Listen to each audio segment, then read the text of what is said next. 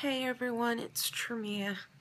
I know it has been such a long time, but I'm happy to be able to make this video today and to say hello and to try to catch up on what all I've been going through.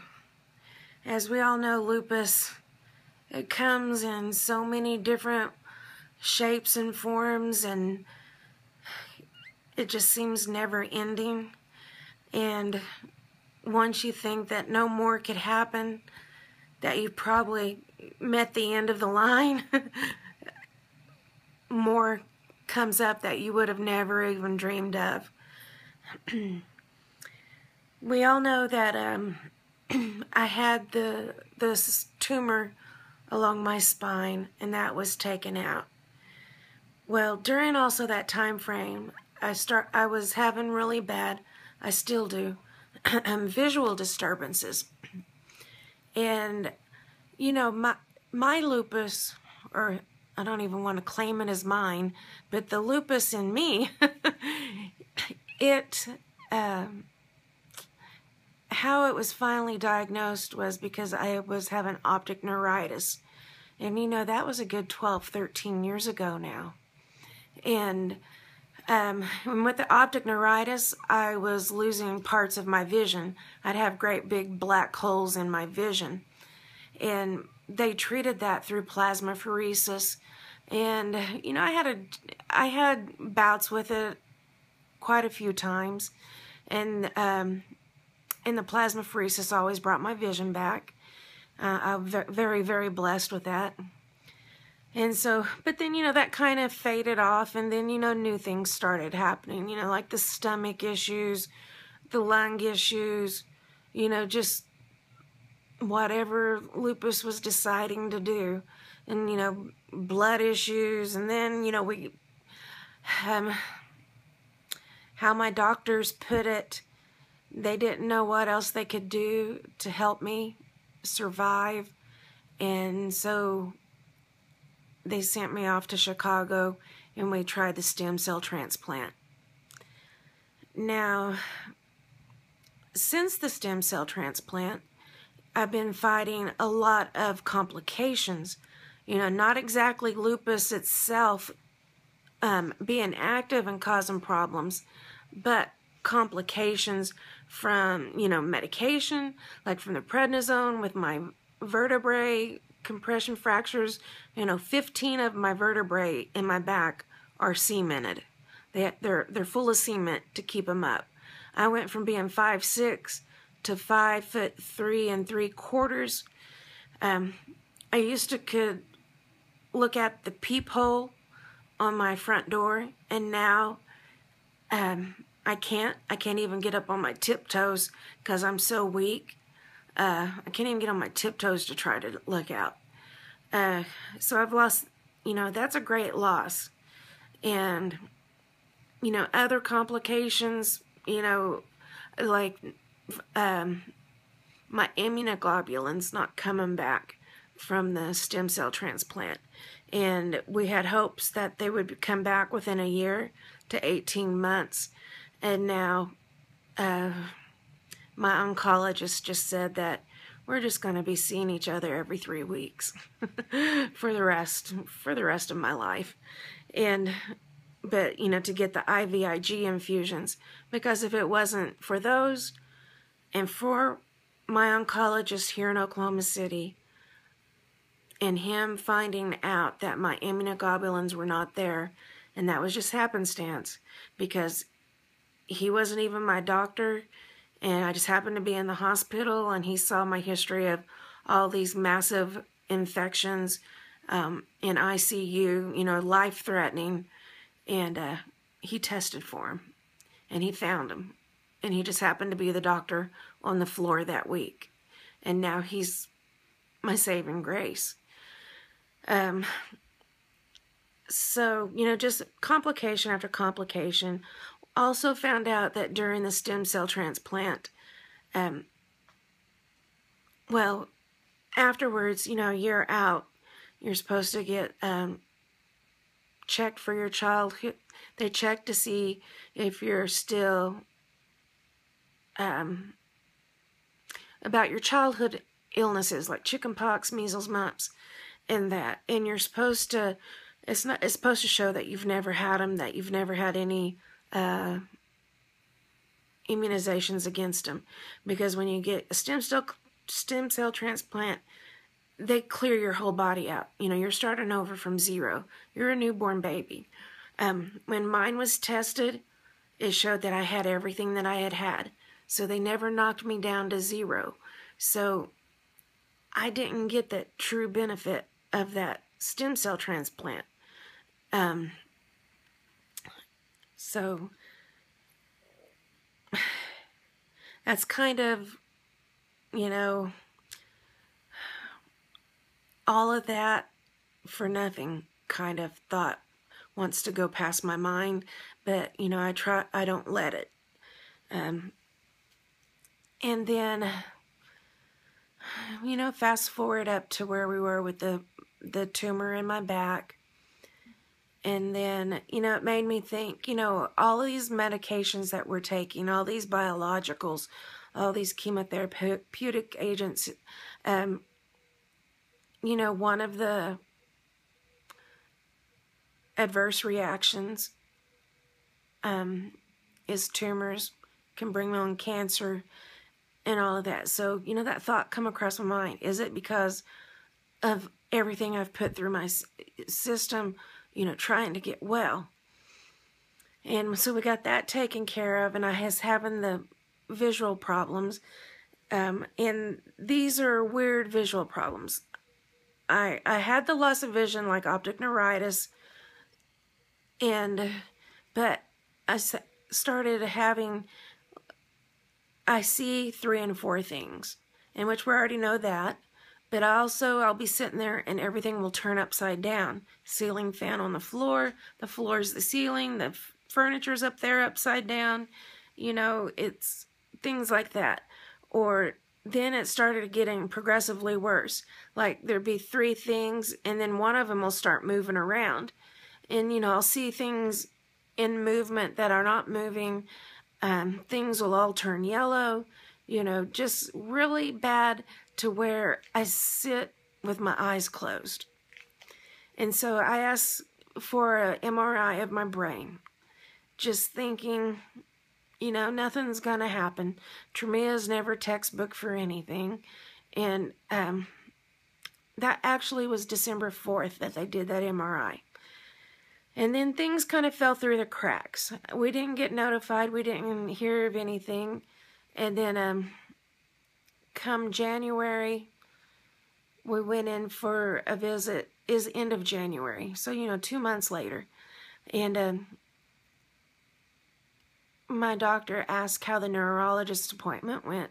It's like, what neurologist appointment? Come to find out, the MRI shows a brain tumor. And it's 6 millimeters by 6 millimeters. It's in the right occipital lobe, which is back here. And, what else can I tell you about it? And from the MRI, it looks like it's a meningioma, which is a benign tumor. So that was a complete utter shock. That's where I thought after everything, before then I thought, man, you know, everything's happened, you know, everything's happened. Who knew that a brain tumor was going to come into the equation? And so we're in the middle of that. I've been to the neuro-ophthalmologist, and he said that, you know, the right occipital lobe, your visual cortex is there, and what you see through your eyes travels back to that spot in the brain, and it makes sense of everything. It puts everything together so you see it. And so, like, the tumor is interrupting my visual process. It's not putting things together, it's putting them together in the wrong order. So I'm seeing things odd, you know, visual disturbances.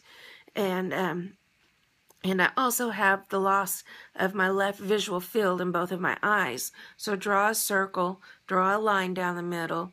In the left side of each circle on each eye, I can't see out of. So I'm only seeing out of the right part of each of my eyes. And that's why my whole left side is totally bruised. That's why I've got the house torn up, running into everything with the wheelchairs and everything. So now we have the brain tumor.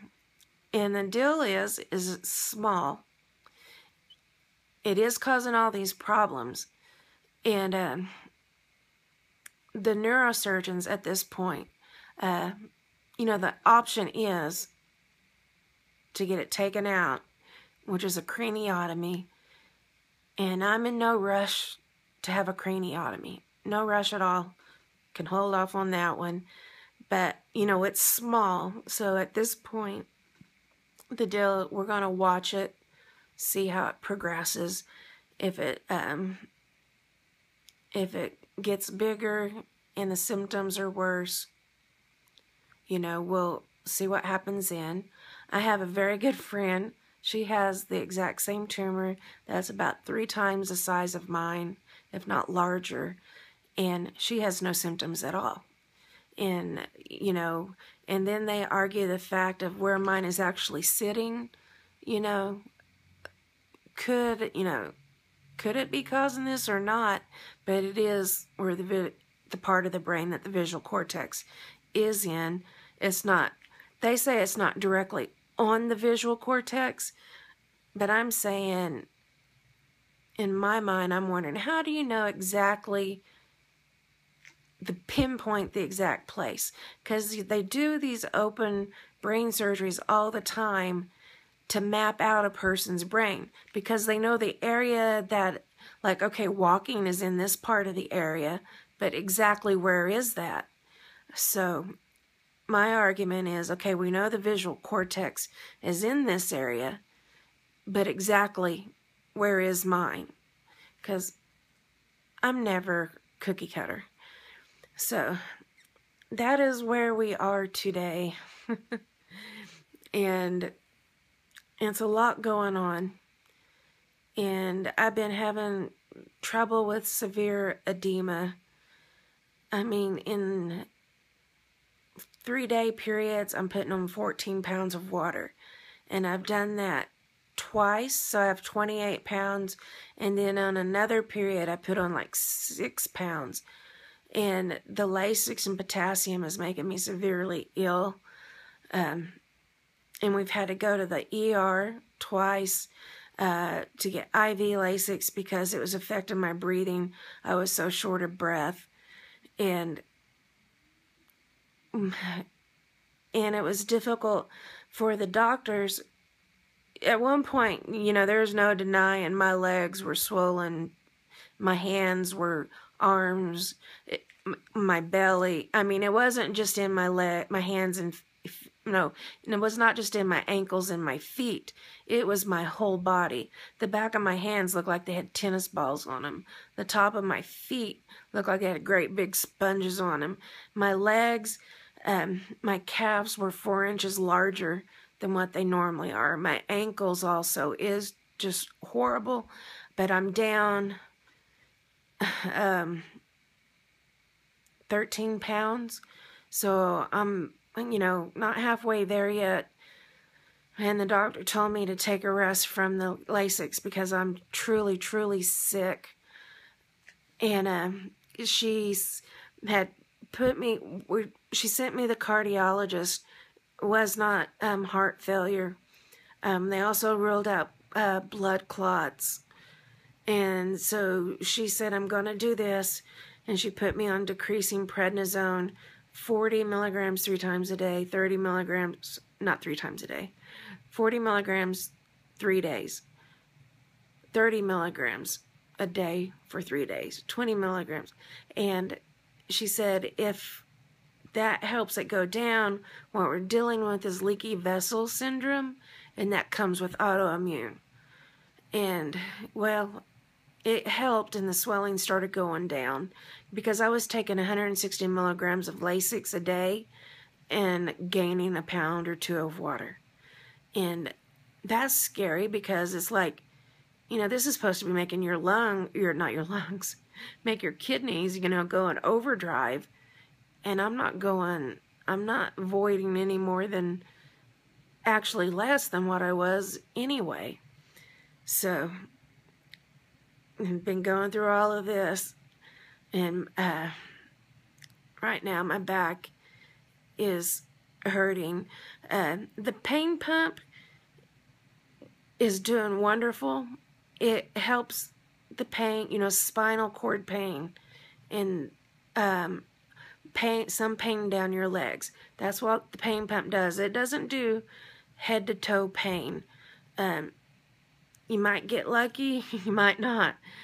Mine doesn't help the head to toe pain, just my pain in my back, a spinal cord.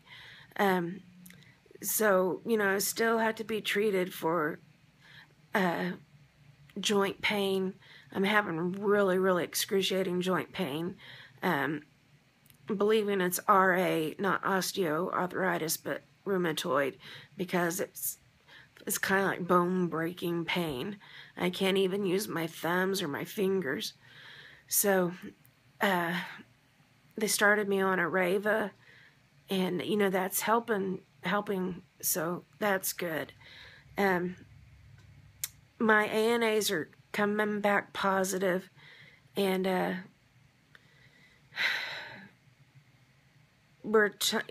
I kept on denying treatment. I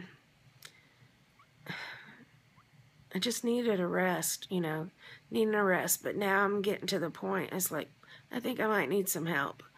But I've been running a fever of 100.6, and so that's not considered a low-grade fever. So even if I wanted to start something, not simple, but, you know, Enbrel or Remicade or something like that, I can't because of the fever. And we can't locate where the infection is. So she just put me on a broad-spectrum antibiotic, Bactrim. I started it last night. We're going to see what it does for me. You know, my mind's blank. I have a really good doctor. I have a really good team of doctors. I'm really, truly blessed. And because this is all difficult, I feel like now, all the years that I've been through, lupus has different chapters. It's, you know, it's a life story. There's different chapters in this book. And I feel like I've started on chapter 3. You know, it's just like, it's a different chapter. It's different. It's different than what we've been through in the past. And so, you know, that's my deep thought for the day. Probably for the month or year. But it's definitely, it's a different time. Different things are happening. And, you know, I'm really sick. I can say that. I feel sick. So every day I get up, and it's like, I don't want to lay here and just be miserable, so I try to smile. And because smile makes things better. Just smiling. Like my nausea medicines aren't fighting off the nausea at this point. And my blood sugars are out of control. We can't get them under control. They're running 300-400, and I'm taking insulin, and it's not bringing it down. I see my endocrinologist on Monday. So, you know, there's a lot of things that are happening differently that we're not used to, and, you know, don't have the knowledge of how to handle it at this point. Because you get used to things and you know how to handle it without even the doctor having to tell you how to do it. But these are all new things, new problems, new issues. Like I said, it's a different chapter. So I'm going to go. My back is really hurting. It's the nerves, which isn't done by the pain pump. They have to do rhizotomies on my back, and those have worn off. So I'm going to go. I'm so happy to have been able to do this video. I'll talk to you guys hopefully very, very soon. Have a good day. See you in the next video.